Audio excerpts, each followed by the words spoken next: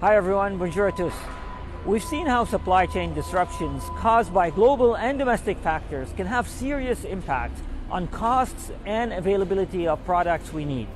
These disruptions have been contributing to inflation and the global rising cost of living. Our government is acting to strengthen Canada's supply chains.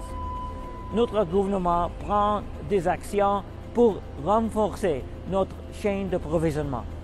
We are doing so by working with industry partners to modernize and invest in a more fluid, green, and efficient network.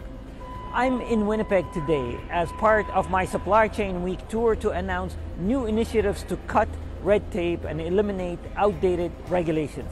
This includes things like enabling Transport Canada to offer digital service delivery to transportation operators in all modes, saving time and money. This also includes working closely with industry to eliminate paperwork and move to the use of electronic shipping documents for the transportation of dangerous goods. These initiatives will help reduce operating costs and increase efficiencies. Ces initiatives vont réduire le coût des opérations. Today's announcement is yet another measure as part of overall action plan to ease pressure on our supply chains and to address causes of inflation.